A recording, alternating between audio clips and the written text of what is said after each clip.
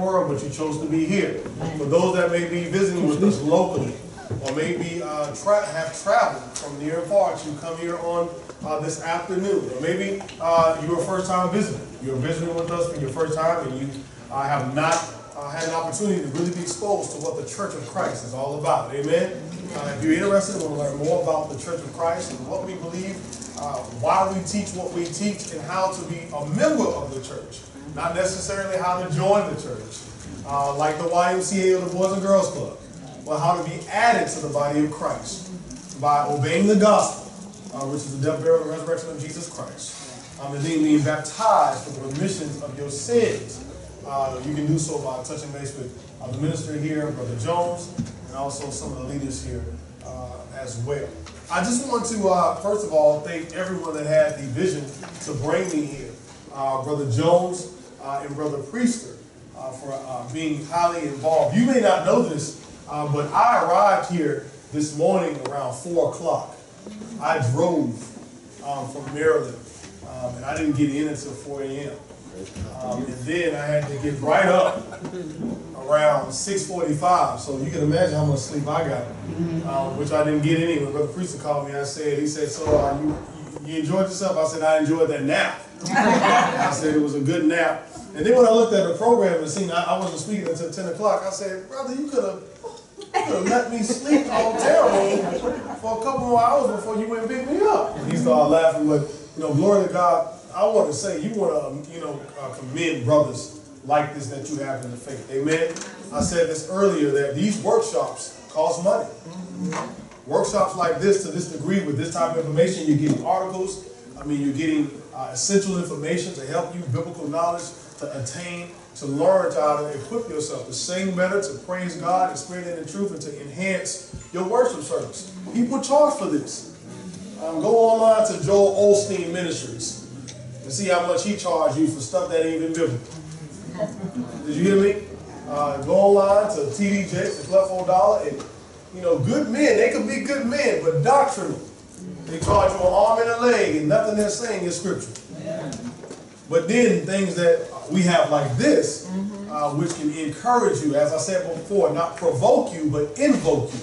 Allow you to voluntarily learn how to serve God more. We don't come to those things. We find those things to be boring. It's not up my alley. I'll see it the next time around. It's the first annual, it'll be another annual. I'll be to that. But we have to be able to be serious about God's business. Amen? Amen. Jesus said when Mary came back to look for him, when he was wandered off and she was wondering, where in the world is my son? When she came back, she found Jesus Christ where? In the temple, talking to who? The doctors and the lawyers. And the Bible says that they were amazed by his abilities. And she asked him, she says, where have you been? We've been looking for you. And Jesus replied back to her, it's need for me to be about my Father's business. He wasn't talking about Joseph. He was talking about God. Are you about your Father's business? Remember I said it earlier, how much are you in love with God? Are you in love with God to the point that it drove you to be out here on a Saturday, you worked all day, you got kids, you're taking care of them, you got personal issues and problems, physically, things that have caused you to not be present, but because of your love for God and your faith for God, amen, you are here with us on today. So I want to commend you and commend all these brothers that had the vision to allow you to be here to learn more of what little Lamar Robinson has presented. I say little because in God's sight, that's what I am. I'm just a small inkling of a man. To him, I'm filthy rags. So when I know my place, there's more of a respondent than I am. All right, amen? Amen? So what we want to do for those that came in a little later, may have missed the first session, I am a true believer to make sure that everyone is caught up. We should be a community. We're a community of believers, and I want to most definitely make sure that everyone has an opportunity to be caught up on all of the material that we have presented thus far. So let's go through it real quickly. What is this workshop called again, church? The reason why we sing. The reason why we sing. Well, let's go through really quickly. We talked about it, and it's why do some sing. We're going to do this really quickly. Some sing because it's an expression. What are those expressions again, church? They're what? Happiness, enjoyment, thankfulness, appreciation, sadness, boredom, ability. Marvin Gaye is at the bottom because he had the ability to sing. Some of us are gifted. Some of us have talents. Some of us have gifts. I believe that those two things are different. I truly believe that talent, all of us, we know we possess a talent. We all have talents. But to me, I believe that a gift is one that causes a movement. That gift that you have causes change. It invokes a movement. Some of us have talents. Some of us have a gift. So our expressions of singing is those are, go back to it real quickly. Those expressions of singing, why do we sing? This is the naturalistic aspect of why we sing. All right, why we naturally sing. Okay, number two. And number two, we sing spiritually as Christians because, on our next slide, amen. We should sing spiritually as Christians by these several things. Number one, by what? An act, to do something, a deed, to perform. Number two, an allegiance, loyalty, or commitment. For what? To who? God. To the superior. All right? Number three, our what? Our commitment, the state of quality of being dedicated to a cause or activity. Number four, everyone, what? True worship. All right, God-centered worship. You sing to God. Your worship should be centered to the Lord. Centered, only Him. Your mind should be fixated on God's word, God's love, the appreciation that you have for Him. So anything that is asked of you to do spiritually, shouldn't hesitate. Amen. Because He doesn't hesitate for you. Amen. All right. Next, in the word that I created, which was what? Spiritual what? Spiritual intimacy. All right. When we think about intimacy, we always have the misconstrued thoughts. But in this sense, spiritual intimacy is a close, familiar, and affectionate, loving relationship with God. Are you in love with God? How much do you love Him? All right. Let's run through quickly. All right. The human biology. Read that again for me, Brother Priester. Singing a song is a mnemonic, facilitated facts, definitions, and concepts of language. Because of the song, its melody, rhythm, imagery provide instructive for acquisition of knowledge. This knowledge helps long-term memory and cues to retrieve figurative language. So blessed, God has, our makeup that God has created has allowed us to have such a structure with our brain where we can be able to retrieve information by clues. Those clues is melody, rhythm, imagery, which we call figurative language. Some of those things that we talked about, and I didn't get a chance to read earlier in our figurative language. Go ahead, I want you to read this one, and the last two, and the first two. Some of these words that describe figurative language is something that we've heard before in grammar class, language arts, in English. We've learned these words. What are those words again? So when we're singing songs to God, some words that we hear in some of the descriptive words is a simile. Do we know what we ever heard of that word before? A simile? A metaphor? Right? So we want to read what some of these are. Go ahead and read what a simile is. Simile. A simile uses the words like or as to compare one object or idea with another to suggest that they are alike. Example, busy as a bee. Busy as a bee. All right. Give me another one. Metaphor. Metaphor. The metaphor states a fact or draws a verbal picture by the use of comparison. A simile would say you are like something. A metaphor is more positive. It says you are something. Example, you are what you eat. So name me a song that we hear that metaphor in. You are something. You are of value. Anybody knows a song that we sing in the body of Christ all the time that describes something that we are? I'm a hard fighting soldier. What? On the battlefield. Are we literally in armor? Do we have weapons? No. We're getting ready to physically fight someone? No, but that figurative language makes us understand that we're hard fighting soldiers. It's figuratively saying what? We are just alike. Every day of our lives, we're fighting the tares and toils of the devil. And we're on the what? Battlefield. But what does the next part of the song say? Bringing souls to Jesus by what? Look at that. Look at that. Look at how our brain works where we're able to identify things by seeing pictures and shapes and colors. We're able to see stuff. And what we visualize, it becomes realistic to us. All right? Give me two more at the end. Idioms. Idioms. According to Webster's dictionary, an idiom is defined as peculiar to itself, either grammatically as no, it wasn't me, or in having a meaning that cannot be derived from the conjoined meanings of its elements. Example, Monday week, for the Monday a week after next Monday. Idioms. Idioms and songs. Give me the last one. Cliches. You know what a cliche is. Go ahead. A cliche is an expression that has been used so often that it has become trite and sometimes boring. Example, many hands make light work. Many hands make a light work. Where could we put when the saints go marching in? Where could we put that? In any of the meanings that I've given you, from metaphors to idioms to cliches to symbols. I want to be give you another one. This little light of mine, so I'm going to let it shine. Are we really a light? Are we walking around lit up? Can people see us from a distance? But what does it describe? Towards what? Towards God. What is that light? What should the light be? Your what? Lifestyle. Your lifestyle. Your behavior. You see what happens when you start to understand the human biology of singing? Let's go to the next slide. Within human biology, music has a deep biological root from the organization of the brain. If music is a biological imperative, which means its value, then its importance in human life is considered greater than the common thought. This simply means the mindset to understand that God has given us a gift. He has internalized within us, in our brain, the ability to what? And I said this earlier in our session. Do we remember what I said about this earlier in the session? What has God given us?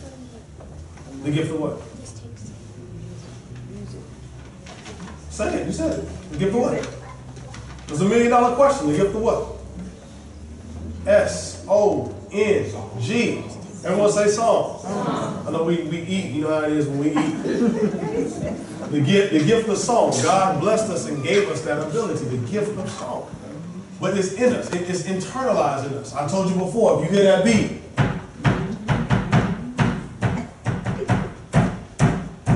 before you know it, some of you is going to start nodding your head, snapping your fingers, tapping your toes.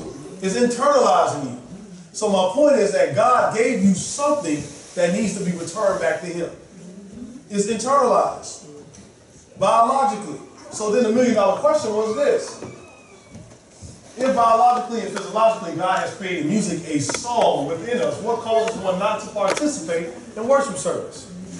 What is it that's breathing or that you're suffocating and not allowing out? What is causing that? And we talked about these 3 things that cause this. You're not encouraged, you're not motivated, and you're not inspired to sing. All right? Let's continue moving forward. What is encouragement? Encouragement means to receive courage. It's the act of giving someone support in hopes of boosting their courage. We gave examples of what encouragement means when it comes to singing. The story of Paul and Silas being in prison, being beaten, even facing death. But in the midst of facing death, what did they do? They sang and prayed. And that encouragement of them knowing that, listen, I'm not worried about what you inflict on me because God got my back. And I'm okay. That encouragement eventually even led to someone being saved by being baptized because of them having so much faith in who? In God. Let's go to the next one. Motivation. What is motivation? Motivation is defined as that which moves one toward an action that changes, provokes, or implies our very being. David said, I desire to do your will, oh my God. Your law is within my heart. Remember, it's not about self. When we are motivated, we're motivated because of God. There's nothing that we did that made God exist. Did you hear what I said? There's nothing that we did that made who exist. Everything that He's done has made who exist? Us. All right? So when it comes to singing, you got to have the right mind state. When it comes to worship, you got to be in the right mind state when it comes to serving God. Next one. All right, we talked about how God is, Jesus is interceding for us. That means He's praying for us every day. And not only is He praying for us, but He's also advocating for us. What simply means is, we talked about going to court. Your lawyer is your advocator. That's the individual that makes sure that they not only get you out of the consequence that you may receive, but whatever the law or ruling that needs to come down, not only does he try to protect you from that law ruling, but he makes sure that what? The advocate is the voice.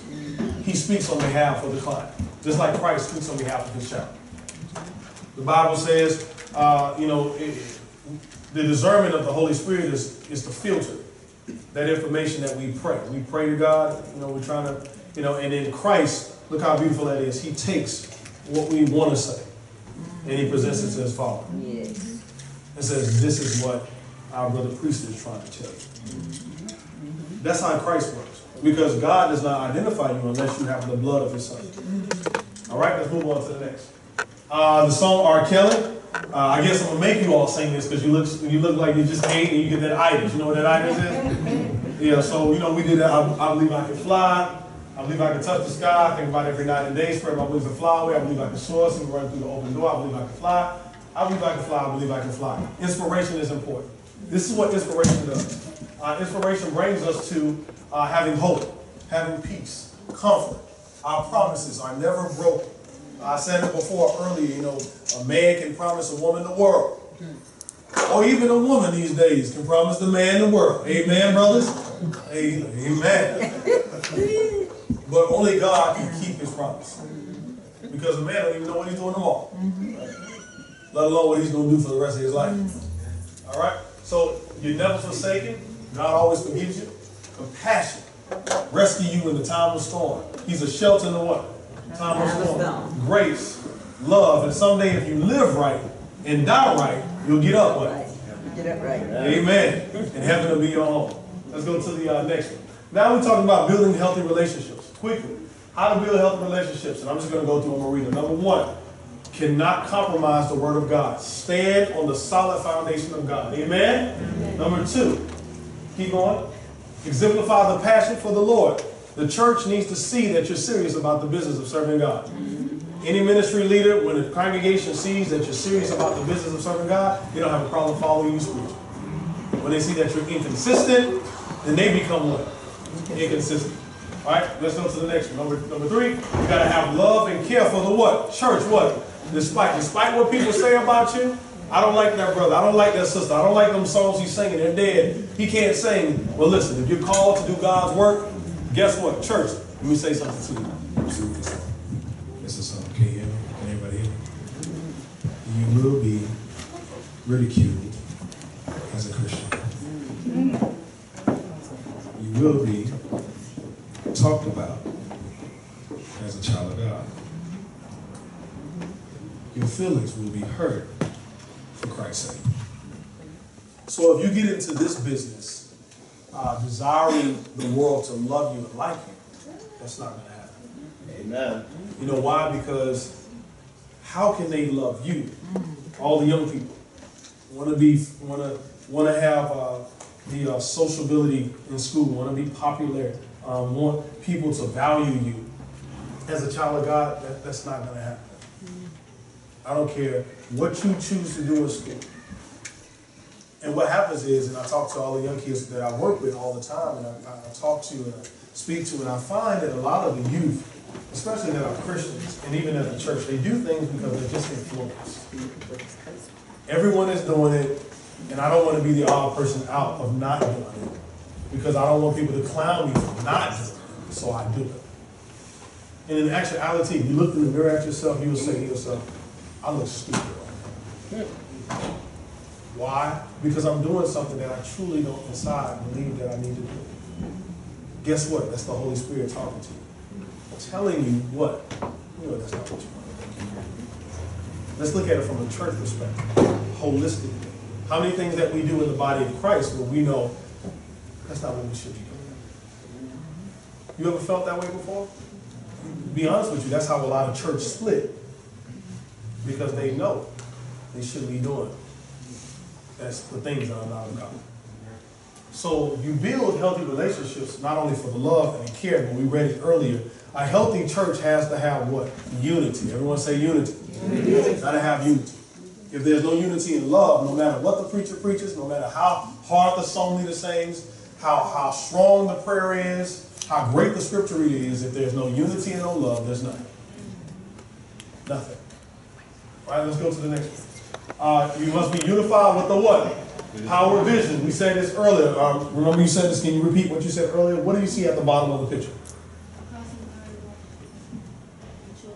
Yeah, crossing guard, sharing with the children what they need to do. The children do not know if they're in harm's way or if they're safe. The only person that knows that is who? The crossing guard. The crossing guard sees everything. That represents God. We're his children. He directs our traffic. He sees things that we don't see. And when he says it's time to proceed, we do what? We go. All right? And this represents us.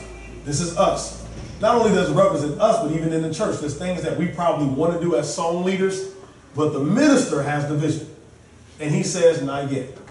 Why? Because there's things that he sees by his wisdom. And if we love God enough, we'll be humble enough to say, I understand. I'll wait until it's my time.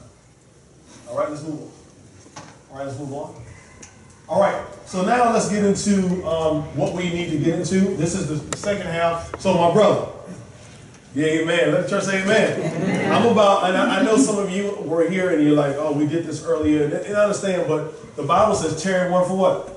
Another. And that's the job. We got to help each other up. We got to encourage each other. We got to empower one another. We're not crabs in a barrel. You know what a crab does? What do you think a crab does? As soon as you're trying to get out, what happens? We don't do that. Not in the body of Christ. So our job is to encourage each other. Amen? Amen? Amen. So let's go to blended musical styles. Remember, get your notepad out, your pen and pencil. This is our second session. We're going to try to knock this out in about 30, 35 minutes and we'll be done for the day. So get your notepad and pen. I appreciate everybody that has been writing and taking notes. And then the last thing we're going to talk about is, matter of fact, let's hold off on this real quickly. Let's go to the old wineskins to new wineskins. I need some help passing this information out here. This article is entitled The Autonomy of the Local Church. We want to talk about this. The question with this whole idea, the ideology of traditional versus contemporary. Songs that we used to sing from the hymn book. This hymn book right here, brothers and sisters, is too old-fashioned. This is too old-fashioned for us. We don't want to do these songs anymore, man. These songs are outdated. You know, my grandma, my great-grandma, my big mama, she sung these songs. I'm tired of these songs. I'm just over the glory land. We done been there several times and been back. You know, just on the top of Jesus. Or, Jesus coming soon. When is he coming? Like, we sing these songs for a long time. It's understandable and it's fine. But then we're looking at all of the contemporary songs. Our God is awesome. Looking at All My Tribe. Looking at Great Is Your Mercy. Give Myself Away. Looking at all these contemporary songs that we sing in the church now that are relatable to the modern times.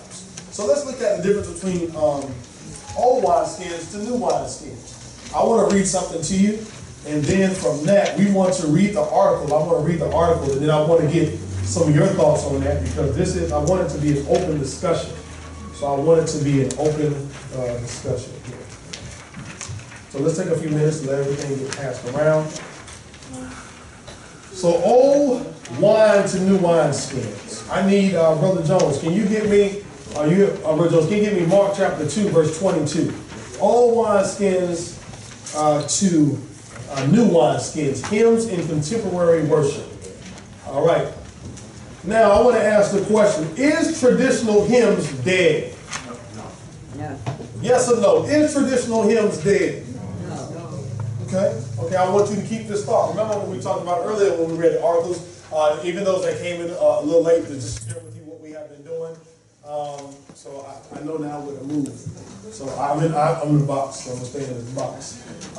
So now what we understand is, earlier we read an article called An Open Letter. And this open letter article that I gave is going to transition into what we're going to discuss right now about old wineskins, new wineskins. If you missed it earlier, we broke off into groups. And everyone was able to read articles. And the two things I asked you to do was what? I wondered and what? I noticed. So I'm going to read this article of autonomy. And I want to ask questions with that article. Is traditional hymns dead, number one? Has it received its time and has it gone? Is traditional hymns no longer relevant to most worshiping communities? Are there signs that they are making a comeback? Is there a growing resurgence of hymns in worship service? I want to read this article to you, so follow along with me if you get an opportunity. Matter of fact, let's do this. Let's all read. Let's read a paragraph apiece, and let's go down the line. So, and if you can get the mic. Yeah. Matter of fact, my brother, you just go ahead. You read. You just read for the sake of time. You better read. The autonomy of the local church. Truth for the world. And Truth for the World is actually a website. The website is a collaborative website of all churches of Christ, mainly One Church of Christ that sponsors and funds the website. So if you're interested, you want to go online and check out this website. Some really great informative information for you regarding your spirituality. So go ahead.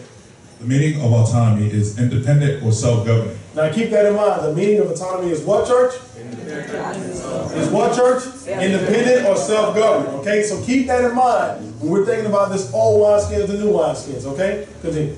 The church we read about in the New Testament is made up of autonomous congregations. The word church means the called out. What does church mean again? Called out. Ecclesia. Continue. It is used to describe God's people who have been called by the gospel. 2 Thessalonians 2:14. They have been called out of the world and into the service of Christ. The word church is used in the New Testament in only two senses. First, it refers to the called out people of Christ in all the world. This is the universal sense. When Jesus promised in Matthew 16:18, upon this rock I will build my church, he was including all believers in all the world in his church. Thus, he was speaking of the universal church. Second, the word church is used in the local sense. Now the word church is used in what sense again? Local. So keep this in mind. Everyone say local? Local. Okay, so locally you have the Southwest Church of Christ. Locally you have the Northside Church of Christ. Locally you have the Gentry Church of Christ. Locally you have congregations. All right, locally, okay? All right, continue. I just want to keep this in mind, that we're all universally the church of Christ, because we're all believers of the doctrine of the Lord and Savior Jesus Christ by our obedience of the gospel. Amen? Amen. But there is locality of the church. All right, keep that in mind. Keep it. When Paul addressed the First Corinthian letter to the church of God, which is at Corinth, he was speaking to a group of Christians in Corinth who met together to worship and serve God. 1 Corinthians chapter 1, verse 2. The universal church is made up of all the local congregations everywhere. Paul referred to this when he said, all the churches of Christ salute you. Romans 16:16. The word church is never used in the Bible in a denominational sense. A denomination by its own claims is not the universal church. Most denominations claim to be a part of the universal church along with all other denominations.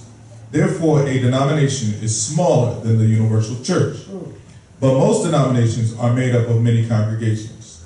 Therefore, a denomination is larger than the local church. An organization smaller than the universal church, but larger than the local church, is not found in the Word of God. Denominations were established by men. They exist without the blessing of God, but they are completely unknown in God's Word. Now that's very important. They exist without the Word of God. The blessings of God. That's key. That's key. Everything that have breath, do what? Praise the Lord. If you're praising the Lord, you got to know how to praise him. And he has given us a blueprint by his New Testament on how to doctrinally praise him. And when you do what he asks of you to do. In the book of Malachi, the Bible says he will rain down blessings. Right? Open up the windows of heaven, pour down blessings. Yeah. So the question is, because we look at the congregation and the quantity is not as large. Are we being blessed? We think about that. We think salvation is in numbers. Amen? But what about the quality of the word?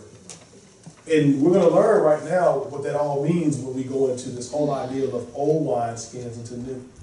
That God wants quality worship. Did you hear me, church? All right. God wants quality worship. Shout moment. Yeah, you're missing your shout. God wants quality worship. Continue. Churches of Christ are autonomous in government. Each one is independent of all others. Each one has its own leadership. We read in the New Testament of churches in a district such as the churches of Galatia, Galatians chapter 1, verse 2. However, there is no district organization. Each of the churches in Galatia was self-governed. It is easy to see that God's plan for his church was for each church in each place to be self-governed. When Paul and Barnabas returned from their first missionary journey, they again visited the churches they had established. Now, I was going to skip this paragraph, but I want this to be read because it's important. This is what the church needs to work towards. Read that sentence. They appointed for them elders. Let me read this in every church. Every church has its own eldership. When Paul wrote to the church of Christ in Philippi, he addressed his letter to the saints in Christ Jesus that are at Philippi, with the bishops, elders, and deacons. The apostles Peter commanded elders to do what? Tend the flock of God, which is among you. They were not to feed other flocks, but they were to shepherd the flock which was among them. This is the local congregation where they were members. Eldership is important, church. Amen? Amen. I just wanted that to be said. Let's skip over behind the next. Let's flip over the page. Let's go to congregations can cooperate with one another in doing the Lord's work. Congregations can cooperate with one another in doing the Lord's work. We have examples of this in the New Testament. The Jerusalem church sent Barnabas to help the church in Antioch. The congregation in Antioch sent help to the churches of Judea when they were in need. Paul received support from other churches in order to be able to preach the gospel to the church at Corinth. Titus and another brother were chosen by the churches to take contribution from the churches in Macedonia and Achaia to Jerusalem. These churches cooperated with one another to do the Lord's work. However, they did not form a separate organization apart from the local church. There was no city, province, state, or regional organization. Drop down to the last paragraph. And this is what I want us to all tie in. Go ahead. God's way is best. God's way is what, church? Best. Quality worship. God's way is best. Keep reading. The church belongs to the Lord. The church belongs to Brother Robinson. Lord. The church belongs to Brother Jones. Lord. The church belongs to the praise team. Lord. So they bring it in the crowd. They bring it in the young people. Lord. The church belongs to who? Lord. So God. Let's keep reading. He purchased it with his own. Oh, he died for the church. So that means he has all power. Amen? Amen. All right, so continue reading. Often men are not happy with the way God has organized this church. Stop. Did you hear that? Often men, generic, men and women, are not happy with what? How God has organized it. I understand that we should be singing, but what's wrong with enhancing our singing by this? Colossians 3:17 says what? And whatever we do, in word or in what? Deed. Word by what we say, deed and what we do all in the what? Name of who? So if I got any questions and I want to change God's order of worship by incorporating a contemporary style, which I feel that can be enhanced and bring more young people and grow the church. You know who I need to consult? I need to have a conversation with the Lord. And I doubt the answer that I want to return is going to be what's in my favor. Amen? And I think oftentimes we play God. And that's the problem. That's the problem. When God told Noah to build the ark, he told him how to do it. He specified exactly how to do it. That's right. If Noah didn't use gopher wood and he used oak, what do you think would happen to that shit? What do you think would happen to the ark? It wouldn't have floated, probably. If God told Noah to put one window in, from my understanding, and he put 3 or 4, that's an issue, that's a problem. But it's still the ark. Say that again. Let him say that again. Repeat that. It's still the ark. It's not God's ark. Amen. Wow. It's not God's ark. Whatever we do in what? Word or deed, do all in the name of the Lord. Now I want us to continue reading. Now I want to share about this autonomy real quickly when it comes to traditional and contemporary. Then I want to ask you questions. I want to know what you feel about that. And I want us to get some Bible answers for those things. Okay? Continue. They think they can improve upon it. They must understand that they have no right to change what God has done. If they change the organization, name, worship, or work for the Lord's church. Hold on now. Hold on. No, slow down. Slow. If they change the organization, what did it say again? Read that. If they change the organization. If they change the organization. Organization, that means the structure. Keep going. Name of the church. Worship. Worship. Hold on now. Keep going. Or work of the Lord's church. Or work of the Lord's church. They are disobeying God, not man. Peter said what? I'd rather what? Obey God rather than what? Yes, sir. When worship is changed, I said that before, if it's not monitored, you be careful, you're gonna get a tumor. And when a tumor metastasizes, what happens? You gotta start to amputate. And if you don't get it soon enough, the whole body dies. Think about it, church. How many congregations you know have died? Based upon the things that have been implemented to it that was not of God. See, God's word, I truly believe, will stand forever, but what about his people? What about his people? His word is going to stand forever, but it's the people. God told the people when he brought them out of bondage. Remember when he said, if any man looks at that serpent, they will live and shall not die. You know what the people chose to do? There were people that said, I'm not looking at that. And what happened to them? They died. God has always made a plan of salvation for us, but we have not stuck to it. So let's go really quickly. Are you finished? Let's read that last sentence, and I want to move into that wineskin. Let us be content to do the things that God has told us to do. Let us do them in the way God has told us to do them. Let us call them by the names God has given in his word. When we do this, we can be sure we are pleasing the Lord. Old and new wineskins. Many of us believe that traditional hymns are dead. Some feel that old is better.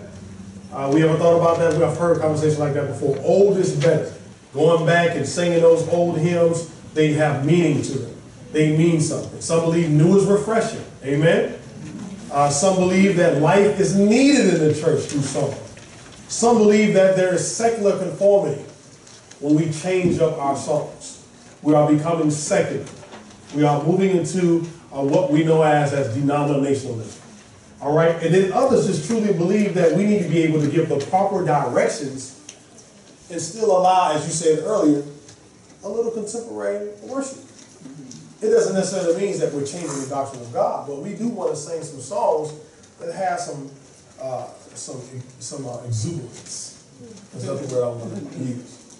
All right, so for example, what's wrong with singing a song like You Are the Words in the Music? Mind you, that's a song. It's scriptural. The Bible says, speaking to yourself in what? Psalms. Oh, it's a song. Have anyone ever sung the song Psalms 27? Anybody ever sung Psalms 27? Psalms 43? Psalms 23? Anyone? It's a song. But let me ask you a question. Some of us, if one Sunday I got up and I began to sing all songs all out of the Bible and I did not once touch the hymn book, who would be upset?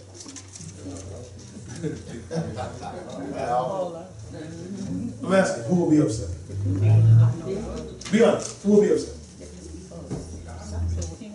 God will be upset? Yes. All right, I like it. So see, now the floor is open. So the question would be, the difference between traditional and contemporary. Is there a difference? Old to wineskin. I want to open up the floor for discussion. What do we think about it from traditional? My brother said that God would be bothered that we wouldn't sing from the hymn.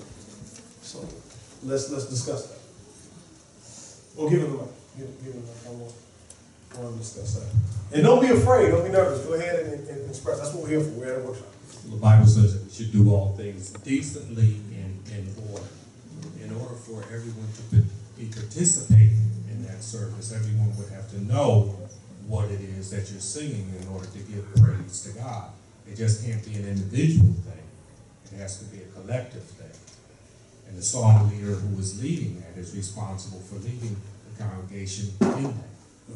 What if I let a song on the projection screen and the words were not the actual hymn, it was just lyrics, and everyone was able to see it and look at it and sing collectively with it? Would that be okay? Scripture. Well, I think sometimes it would cause some people who maybe not even think about what it is that they're doing, because they're more or less, it's something new to them. Mm-hmm. And being new, sometimes your mind isn't focused on what it is that you're really supposed to be doing. You're more interested in singing the words and actually focusing on what the words are saying. Anyone else has anything to say on that? Well, it's good. Good question. Now we see hands going up. And this is going to transition in our next session. Ready music. Yes, Mike, let me get the mic, because I can't move from in the box. So I can't move too much, because noise is going to be made. Well, listening to that response, wouldn't that be the same as if you were reading it from the page, versus the screen, because you can be reading from the page and still have the same mindset if you're not connected to God. Mm-hmm. I think it would be the same in any type of act of worship. When you come in and you're praying, and you're praying as if you're reading a script. You're not really invoking the prayer. I think there needs to be, like we talked about earlier in the discussion, there needs to be an intimate connection. My main concern for what we're discussing today with old to new wineskins is that most of us that have been in the Church of Christ for over 20, 30, 40 years, 50 years, we've been brought up under the traditional teaching of hymns. And now that there are new material that's coming in, so most of us, we feel as if it doesn't remind us of the world, the content in which this was written behind doesn't have the same meaning with the new wineskins. It doesn't have the same meaning. So, oh how I love Jesus has significance, but songs like Our God is Awesome may not have that much significance. And I don't know why, but I'm asking the question because I want to challenge your thoughts. I want to know what would be wrong if we took all the hymn books out and no longer used the hymns, and all we used was contemporary songs. How would you feel at the church? Brother Robinson, I just want to add to that as well. There is something about change in the Church of Christ that it's hard for us to adapt to at times, because there was a time when there were no songbooks. The church been singing a cappella since the first century. They didn't have songbooks in the first century. They chanted at one time. And so there was a time when songbooks were introduced, and that was a change. So what was a new wineskin now was an old one. Okay, so now we have modern technology. There's a lot of churches that have the songs on the PowerPoint, on the screen. There are some people, even preachers I've heard talk about that, have a problem with that. But, again, that's a change. We're singing with the spirit and with the understanding. Everybody can see the songs and we're singing. And so that's just another method of us singing. We went from chants, hymns, songbooks, and now PowerPoint. I don't know what's coming up next. God have mercy. But we're singing. So let me make it a little more difficult. Let me play devil's advocate. I do this with my song leaders and training all the time. So now we went from projection screens. That's really good because you have some that you have to move. We're not watching the VCR anymore. I mean, we still collect them, but we've enhanced. We don't do the little kid said, "What's a VCR?" Yeah, what's a VCR? We don't watch the VCR tapes. But let me get a little more intense. What about implementing a bass mic? We throw that out there, having a bass mic. Wow, what's wrong with having a bass mic? What's wrong with having two? What's wrong with keeping the steady beat and keeping the rhythmic notation of the song, the measures? Let's throw that out there. What if I say from now on, Brother Melvin says, we're going to implement this, and this is what we're going to do. How about the congregation? And remember, we're talking about, what is the article? The what? Autonomy of the church. See, we're missing it. We're talking about that God gave the autonomy to the local congregations.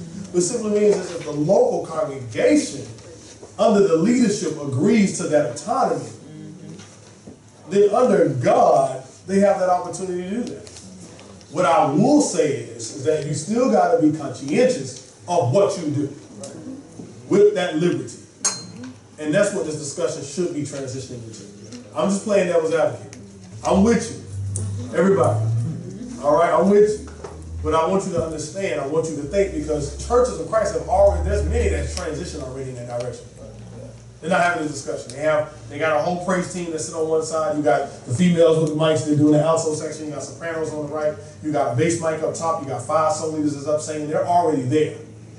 Why are they there?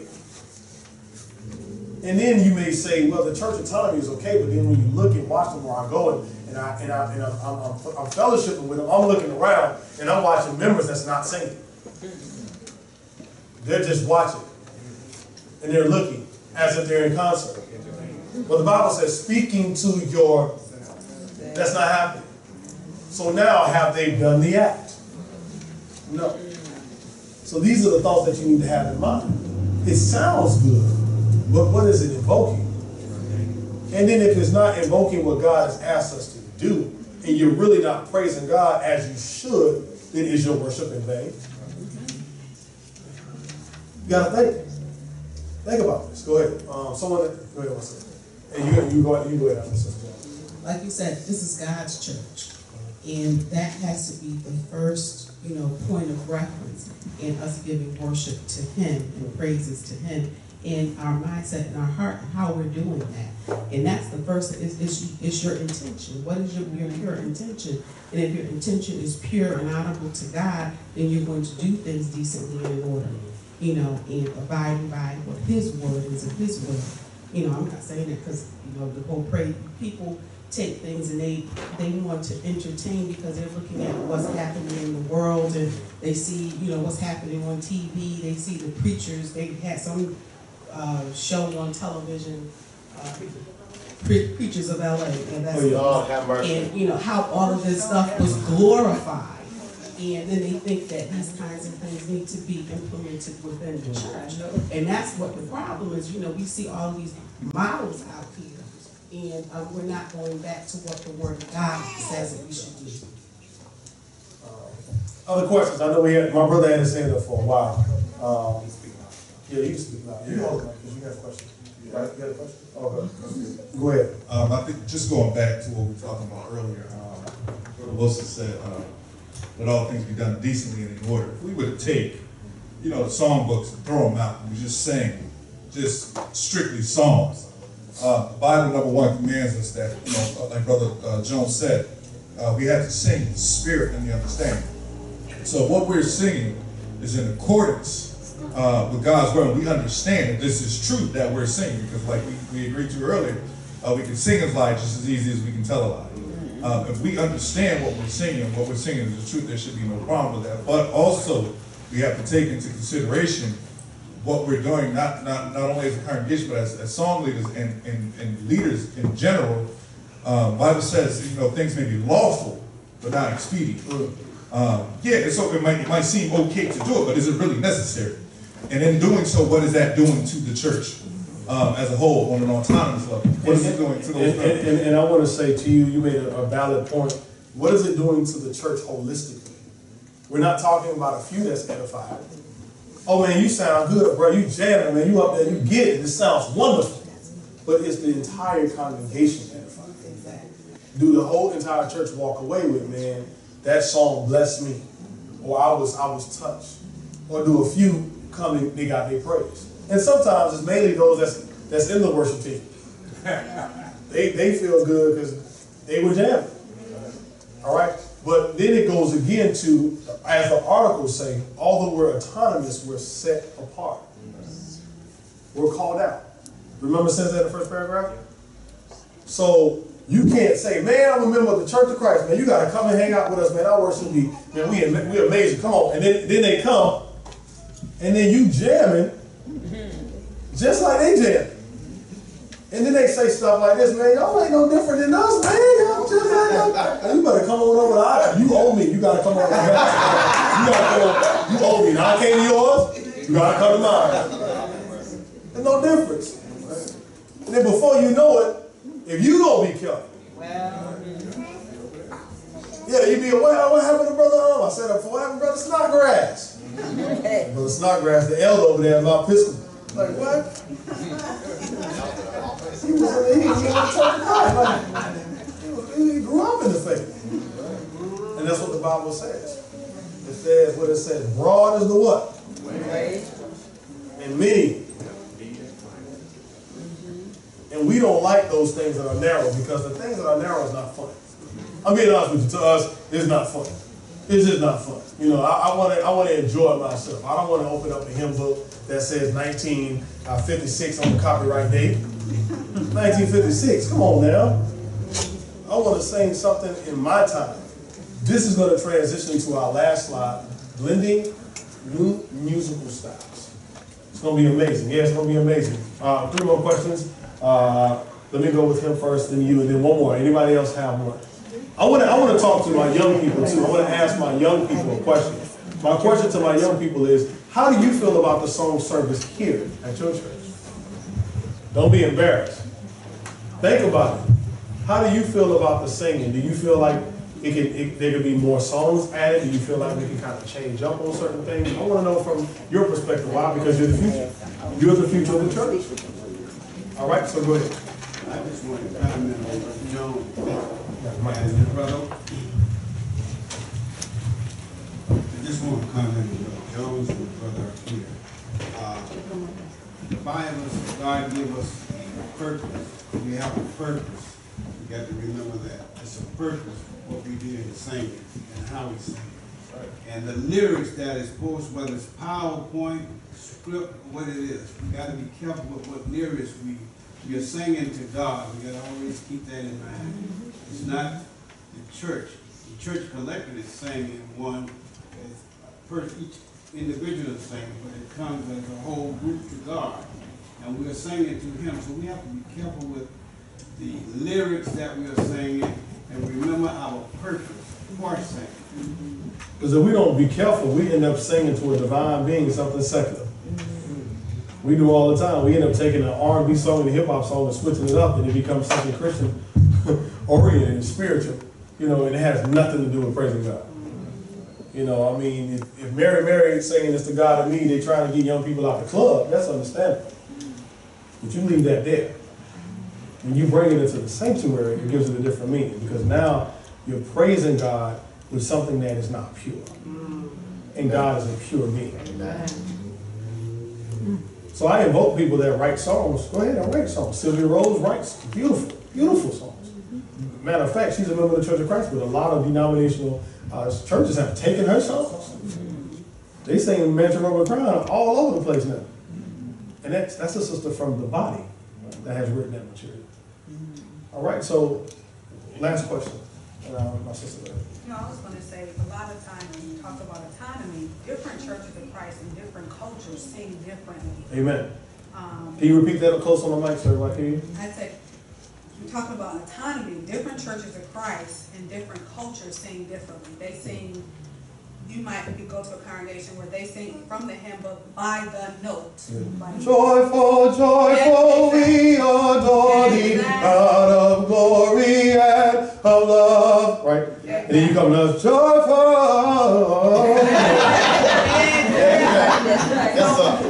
There's cultural differences, but like you said, God recognizes that. And because the motive. Exactly. It's the motive. God sees the motive of man. He sees, the Bible says, the heart of man. And certain congregations sing more of what I call praise songs, as in it's totally focused on God. You're amazing, you're wonderful, we worship you, we praise you. Whereas some congregations sing, Lord, help us, Jesus. It's different cultures and emphasis. And just my opinion is that we need them both. My opinion is we need them both. Some churches sing all praise, all praise, all praise. We need a blend. Right. We need them. So this will transition into our next one. Blending musical styles of worship. This is our last session for today. I thank everyone for being so patient and being blessed. I want to say we've had a tremendous workshop today. Amen? Amen. We had such a tremendous workshop today. So this is going to be our last workshop, and then we're going to open up to a Q&A just quickly, and then we'll be dismissed. Blending, everyone say blending. Blending. Musical styles. Musical styles. In worship. In worship. All right, so let's look at a way to do it. And I'm going to discuss a way to blend musical styles in worship. There's a way to do it. You just don't approach the congregation and say, this is what we're singing today. These are going to be all the new songs. We're throwing all our hymn books away. And we're moving into a different mindset of the church. That's not what you do. This is the way I would say that I'm working towards transitioning some of those songs, my sister, that you discussed into that phase of the hymns, into that phase of worship. So blending musical styles in worship. Number one must do what? Pray and what? Seek God's guidance. Spend time waiting on the Lord in the days and hours leading up to cooperating or corporate worship so that God can prepare hearts for what he wants to communicate. He will help with the song choice when the time is made to what? Listen. Seek God first. Pray to him. Ask him, is this the time? Is this what I should do? Guide my heart, dear Father. Allow me to do what you called me to do. And oftentimes you'll see it. You'll get up to lead a song and you'll see in the ambiance of worship, it's not the right time. Something can go on, something can happen, the preacher can preach something, there could be a field in the congregation. Right now is not the time to incorporate this new song. It's not the time. But you got to be in tune with the Spirit. And if you're not in tune with that Spirit, by praying and seeking it first, you're going to hurt the church. You're going to hurt the church. Number 2. Rehearse the true meaning of what? Worship. Rehearse the true meaning of worship. The earth is the Lord's and all that is in it. Psalm 24:1. We worship God to do what? Acknowledge his worth and give him what? Glory due to what? His name. God initiates worship by revelation of himself and promises to commune with those who what? That is so important. Did you hear that? I'm going to read that again. Listen now. God initiates worship by revelation of himself and promise to commune. That means he is connecting himself with those who do what? Respond. When praises go up, blessings come down. Yes, sir. That's the connection. You're connected in worship. And I wonder if God, you know what would be just amazing? You know, the prophet, what was it? Was it Balaam? Who was the donkey that spoke to the prophet? Yeah, God opened his eyes and he was able to see. Wouldn't it be quite frightening if we came to worship service on Sunday morning and we can be able to open and see who's actually being communed by God in our worship? You can look at each other seeing who's being connected. Oh, our power source is off. His is on. Hers off. His off. His off. His off. Hers off. Hers off. His. Oh my. That's good. You got to be connected. So the question is, we said earlier, who's really in love with God? And who's really intimately connected? All right? Having the right mind about worship is essential in constructing a meaningful worship experience. You got to have the right mindset to have a great time in the Lord. That's funny. If your mind ain't right, you're not going to have fun in church on Sunday. I'm sorry. It's just, you're going to have a bad Sunday. If you don't, I'm sorry. I apologize. I'm just saying. If you don't come in with the right mindset, you might as well go home. You're not going to enjoy the worship of God. If you bringing stuff in from yesterday, well, you need to get it right. You need to confess that sin or repent, or you need to ask for prayer so you can relinquish, get rid of that stuff so you can give God praise. You can't pour new wine into what? Can't do it. Can't do it. Pour new wine in the old bottle, it's going to blow. You got to get rid of that stuff. All right? Yes, sir. Go ahead. I was going to say sometimes. I'm just going to say that sometimes the lack of private devotion has a lot to do with our public devotion. So if we're can you elaborate on that? If we're not spending time in meditation and prayer and study and developing that relationship with God privately, when we come to a corporate setting, there's no connection. So when you're spending that time privately with God and He has touched you and you're meditating, you're studying, you're praying, and you get to that, oh, praise the Lord. You can't wait for worship service to praise His name, to work, to see how good Lord. Hey man, take this mic here. Take this, that's true. You must start preaching. That's what I'm saying. Take this thing. God is good. Rehearse the true meaning of worship. Thank you, Brother Jones. Keep going. Next one. Choose songs that are biblically accurate. Oh, that's powerful. And the only way that we can do that is song leaders need to be trained. That's right. I am putting that on all the leaders, all the evangelists, all the elders. You need to get your song leaders to workshops, retreats, seminars. They need to be trained. Right. I thank God Brother Rupert is incorporating me in these things, going out and teaching, and I'm going to trainings myself. Because he sees a vision in me that can help the church. I can't help the church, but I don't know what I'm talking about. So I got to be in position to get trained. Train your song leaders. There's local events too. Let them go. Well, send me a link, brother. Yes, sir. Send me a link. Yes, sir. I will. I got you. Train them. Scripture says to worship in what? Spirit and in truth. It is important to know that the God you worship, therefore immerse yourself in the scriptures that reveals him. This doesn't mean that every song has to quote the written word of God. I'm not saying let's get too intense. I'm not saying that. What I am saying is, but the content should square with what the Bible says. All right? Be sure that the music you select rightly represents the truth of who he is, not the mere image of who he is thought to be by you. I'm going to say that again. Be sure that the music you select rightly represents the truth of who he is, not the mere image of who he is thought to be. I think this is what God is.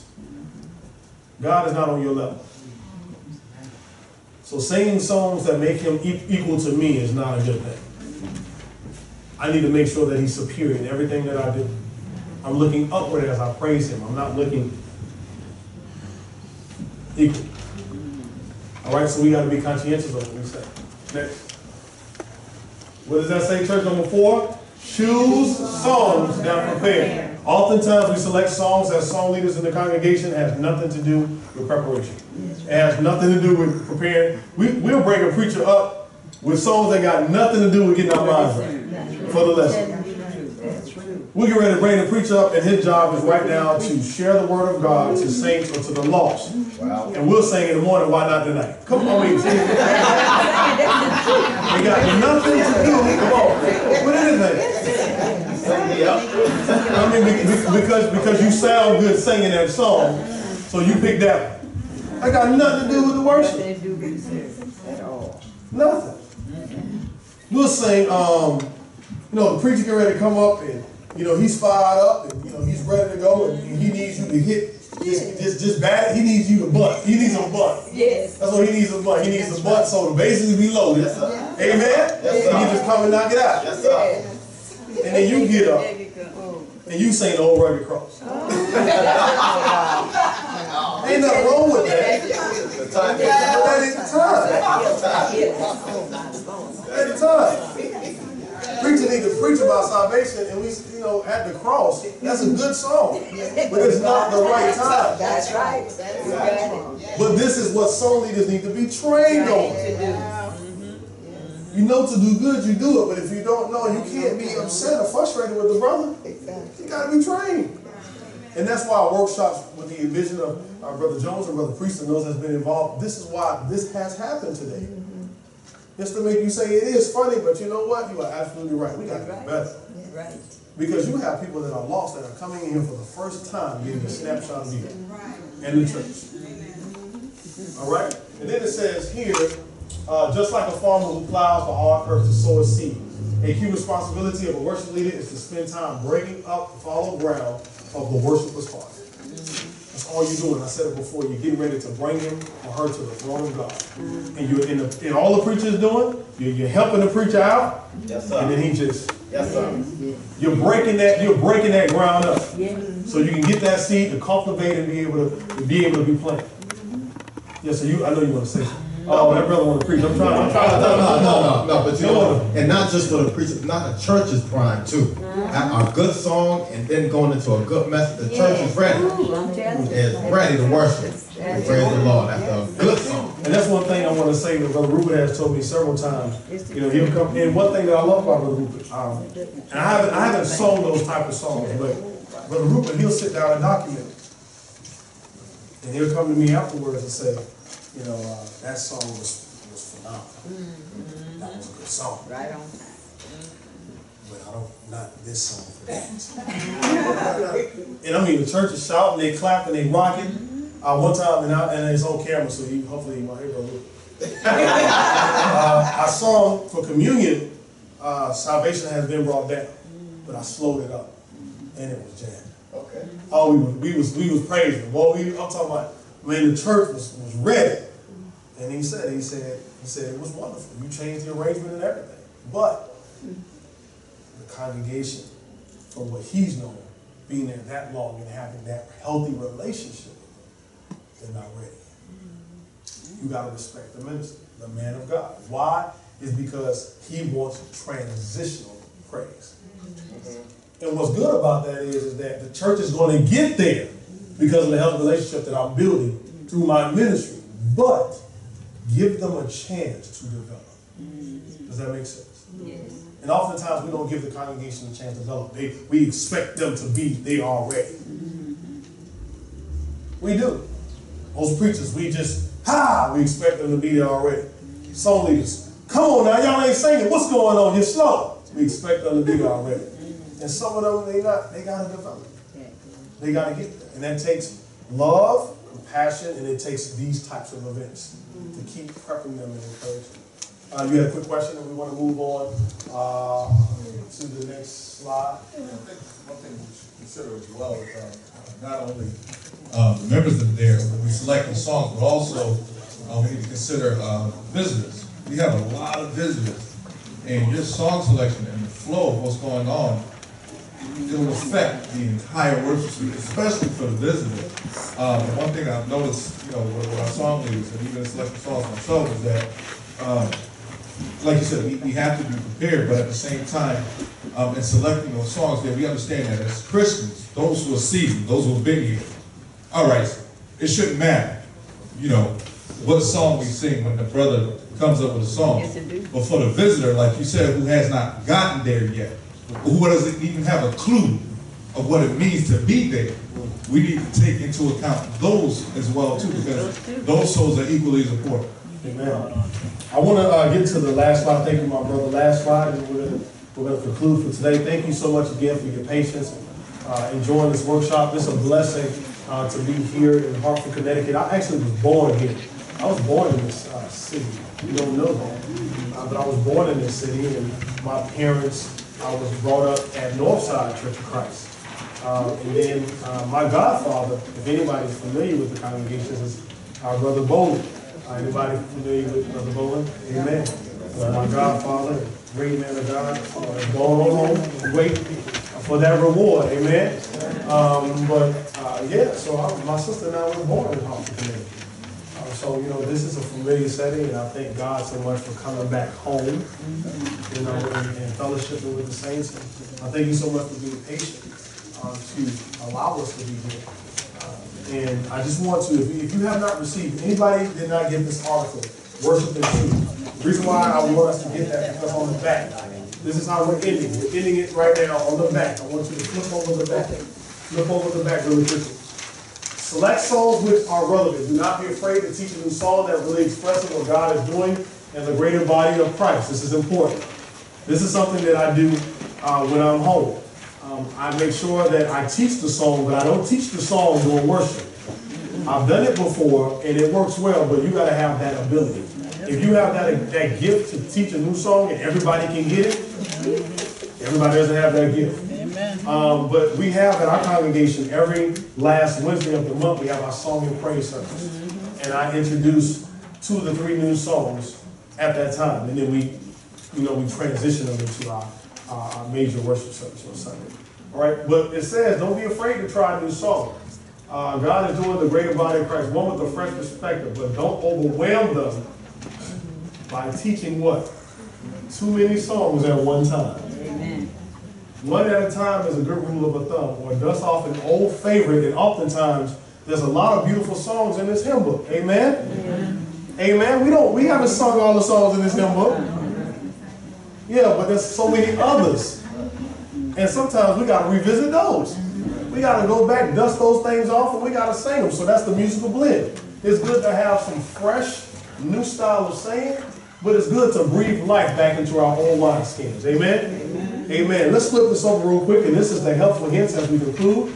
Song leaders' common mistakes. I'm going to read this. Some of this is funny, but I'm going to read this, okay? Song leaders' common mistakes. Number 1, they're not spiritually prepared to lead worship. They have other things going on in their personal life. They're sinful. And then they get up before the altar and they praise God. Singing and singing. And then wonder why nobody's moving.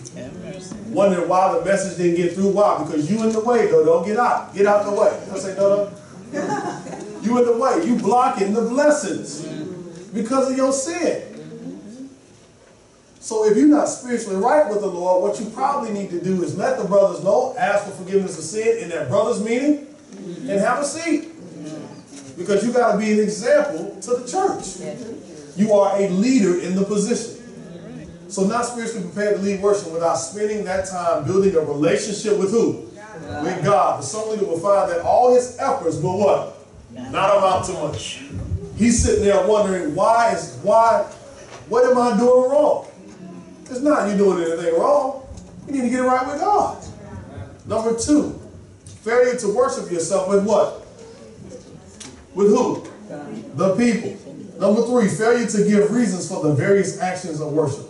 From time to time, we need to remind people why we clap, why we shout, why we raise our hands. And if we don't, we're in the danger of having these things become no more than a what? Tradition. Listen to this word, church, or a mimic. You know what mimicking is? All we do is, well, they clap over there in the Baptist church when they're excited. So when we get excited, we don't even know why we clap. Why are you clapping? Why are you shouting and yelling? Because what you see when people become emotional, that's what they do. So you mimic it.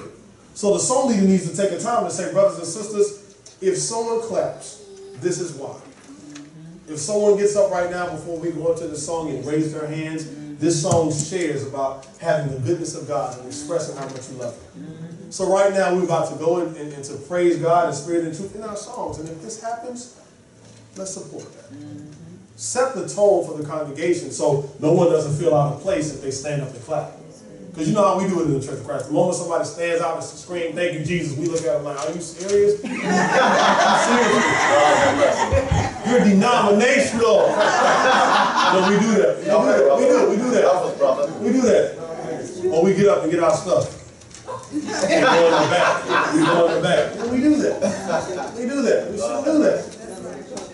Share with them as a song leader why. Another thing that we as song leaders have issues with, standing too long. We ask the church to stand up for every song. Stand up. Stand up again. Stand up again. Stand. It's like, I understand, but remember, you also have older seasoned members in the congregation that can't keep moving. And you have to be mindful. Somebody pass out, have a heart attack, you have fault. It's your fault. It's your fault. You done made them stand 50 times. Their blood pressure done rising up. That's on you. All right? Worshiping. This is another one. Singing too long. How many times we gonna sing the same song? We done sung Amazing Grace, got what, 32 verses in it? We gonna sing all of those? It's usually better to stop early and leave your congregation wanting more than to what? Drag out the service and have the regret coming back. That's serious. I mean, you got them standing long and singing long. Ain't nobody come back Sunday night. They tired. All right? Teaching too many new choruses at all one time. That's introducing a new song, and then now you got to have, you know, I want this section to do this, and I want this section right here, you got to do this, and I want the bass, you got to hold this note. Now I want everybody to do this on the count of 3. Hold it. Then I want everybody in the back of the church to do this. Like, it's it's too much going on. I came to worship God, and now I'm out of my worship because now I'm trying to learn a song as if I'm in class when I should be just praising God. All right? Teaching too much in between each songs. One of the biggest, look at this, it's funny, where individuals always, when they talk, they have to make comments between each song. They got to give a sermon as song leaders. And I don't have an issue with it. I'm allowed to do that. God bless me. Leadership allowed me to do that at Central, where I don't preach, but I share some information on why the song is important, why we should sing, how God has been good to me. Has He been good to you? Oh, let's notice this hymn. But then you have individuals that want to give a sermon after every song. We're going to sing Amazing Grace. You know, God is so amazing, isn't He? And He's so amazing because He blessed me tonight and He blessed you. He blessed you. You know, yesterday I went down the street and I walked across the street and I seen this dollar on the side of the street. And it was an amazing dollar, so I picked up that amazing dollar, I put it in my pocket, and I went into the store. When I went in the store, so amazing. His brother looked at me and said, "Man, you're a cool brother. You can get a free soda on me." I said, "Brother, thank you for that free soda." So I went down to McDonald's, walked in, I had on these pair of Jordans. The Jordans looking good. The girl looked at me at the counter and said, "You know what? I like your Jordans. Here's a free sandwich." That was amazing to me. I kept walking. Everything was amazing. The life was amazing. It's like, come on. What are you talking about? What are you saying? Nothing makes sense. Nothing. And while you doing that, members are looking at you like, Why is he up there? And visitors are looking at you saying, why do you have them up there? They looking for the minister. They walking up to the minister afterward. Look, brother, you did a great job. That's what they're going to do. And guess what that does? First impressions are last impressions. Now, that visitor that could have been touched by the word of God now has a disturbance. And may not have come back. All right? Improper key selection. Testing. Improper key selection. You know what that means? When you pitch a song too high or you pitch it too low. So we're singing, our God, He is alive. That is a song of itself that's high. And then you pitch it too high. There is beyond the eyes of blue. Our God can see the inside. You know where we're going in a few minutes? In a few minutes, you know where we're going? We're not going anywhere. No, I'm serious. Because it's right and wrong. And then I've been places where brothers have done it and then they stop singing. They just stop singing. When it gets to from the star God, that part from the hold up, brother, you took us up there, stay up. Alright? So pitching the song wrong, or maybe pitching it low. Pitching it low. Once was lost in sin, but Jesus. Now the song is so pitched low, it drags. And then it loses the relevance of the song. That's why training is important, okay? Not supplying the lyrics for people. That's another thing. Not having the songs up on the screen, not having the hymn books, you just freestyle a song. You sing a song and say, sing with me, you'll get it after a while. No. I would not advise to do that. Not enough repetition of a chorus. That's so important. When you're teaching a song, one thing that I was blessed to learn under tutelage of Brother Chris Turner is when you sing a song, be repetitive. If you sing a song, sing it again. Sing the chorus 3 or 4 or 5 times. So the congregation can get to know it. And then they're good with you. They're right there with you. But if you sing it one time and then expect them to understand it, the next time you sing it, which is another month down the line, and they've never heard it that often, it's not edifying. Okay? And this is another one. Not enough repetition of the chorus. And this is another one for our older members. Everything is too loud. And when I say that, I mean simply the way we sing in a microphone. Song leaders. We have to understand how to hold mics. And then also for those that handle the mic systems, they also have to be in connections with the song leaders. And I'm saying this because I have a very strong voice. So before I lead songs on Sunday morning, I go upstairs and I share with Brother Harris that he needs to maybe feed the mics down. You see what I'm doing with the ministry of God? I'm already saying I'm ready to sing, I'm ready to edify the Lord, but I want to most definitely make sure that there is no distraction, because the devil works well with distractions. The littlest distractions, he take you right out of worship. So I try to do everything I can to say, okay, I sing strong, let me go upstairs and let them know. If you sing too soft and members can't follow you, they can't barely hear you, you need to search your voice, you need to go upstairs and go where you need to go in the sound booth. My brother, you know, I sing real soft, can you turn me up a little bit, feed my mic up a little bit. All right? So these are things that you probably didn't even know song leaders had to deal with. You thought we just get up and sing. But if you take this as a ministry, you want to most definitely make sure that your ministry is effective. Amen? Amen. And it becomes effective because when we do what we do, look at what it does for the church. Look how easy it becomes for the ministry. And look how influential it becomes to the visitor. When we all work together as one team. Amen? Amen. Have you been blessed on today? Amen. Amen. I have some other articles here for those that are interested and want to have articles. I think all of the ones that I do have are great reads. Please take them, read them, open your Bible, study them. I do want to ask 2 questions on what I talked about. I want to give 2 more gifts. And then after that, the workshop for the day is yours. Let me ask something different. All right. In the workshop, I talked about autonomy. Without looking at your notes, what does autonomy mean, and what is the church called? What you got one earlier. You can't let know. My man is ready though. And that's amazing. He's a young man. He's a young man knowing these questions. That's awesome. Yes, ma'am. Yes. Yes, and what is the church called in that article? No, go ahead. What is the church called? What do we call it? What are we? What is? Give her a round of applause. My sister was ready to jump on it. She said, "Oh, hey." All right. You go last. So you got perfect. I can't reach over the threshold. That's the way. All right. And last, well, two more. I get you. Yeah, remove that. I want to ask Brother Priestler a question since he was running my PowerPoint to see if he knows. Because he said, I got it all in my mind. All right.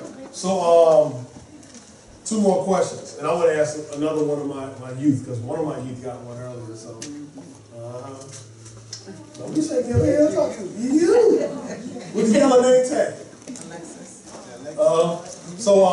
I talked about blending musical styles. Can someone from the youth tell me, give me two things that you can do to help blend musical styles? What are two things you can do in order to blend musical styles? What are two things you can do to blend musical styles? What are two things you can do to blend musical styles? Number one, it was 5 different things. One was this, 2 was this, 3 was this. You got it? Go ahead, say it. What was number one? Either one. You had your hand up. I think I know it. Go ahead. I feel like incorporating the songs. Yeah, that's how you believe. But how do you do that? The first thing I should do before I do that is what? Prepare the church. Motivation. No. Blending musical styles. I'm gonna give you a hint. That's why. Girl, I'm trying to feed you. I'm not trying to do it. The first thing you do is what?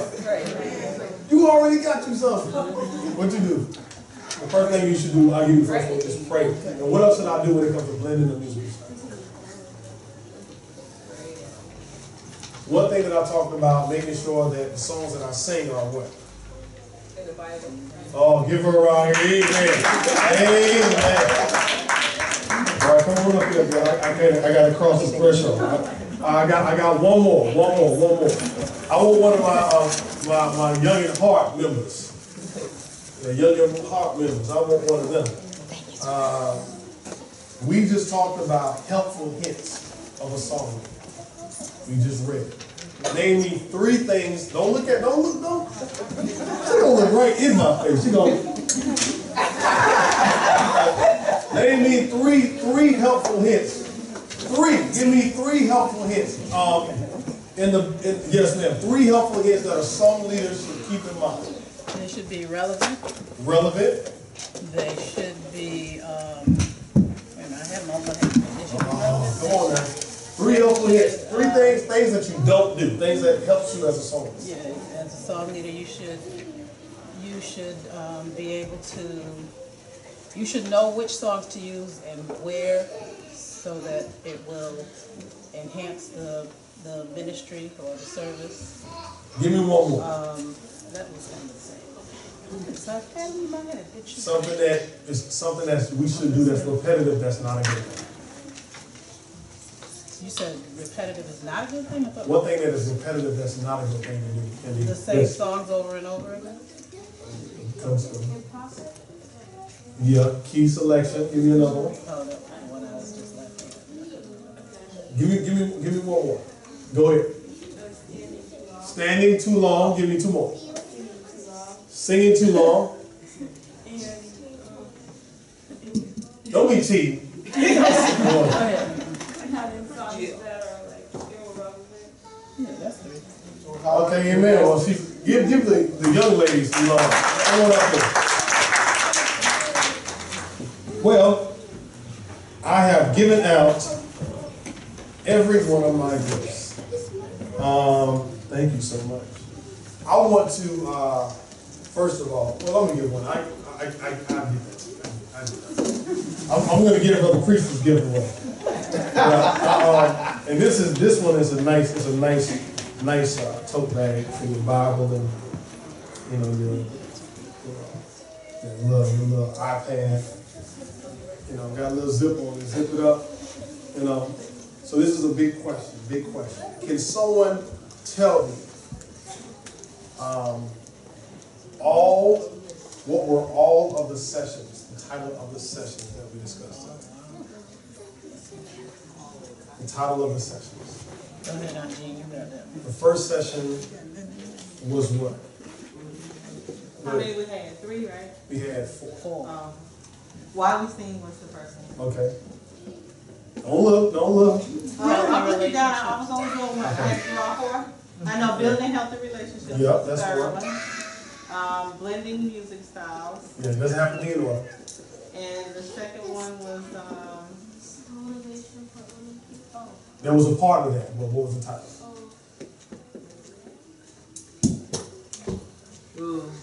close. How to allow members to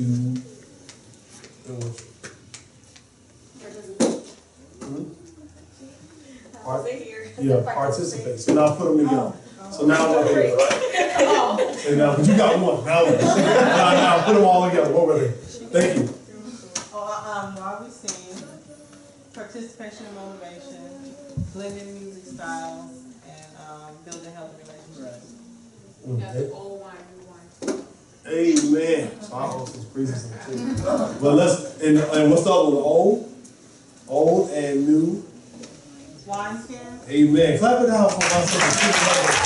All of the sessions. I'm gonna give this to you. And the zippers are on here and they work too. You know how to do it. So you put your songbooks in here and put amen. Let the church say amen. Amen. I just want to say God bless each and every one of you. I thank you so much for being attentive. I thank you for being here. I thank you for allowing yourself to be productive spiritually in the Word. All I can say is, Lord willing, I look forward to seeing you on tomorrow for worship service. I believe I'll be here for worship service speaking. All I can say is God bless you. And I bid each and every one of you Godspeed. And as I always say, remain in Him. Thank you. Amen. Let's show them some love, everybody.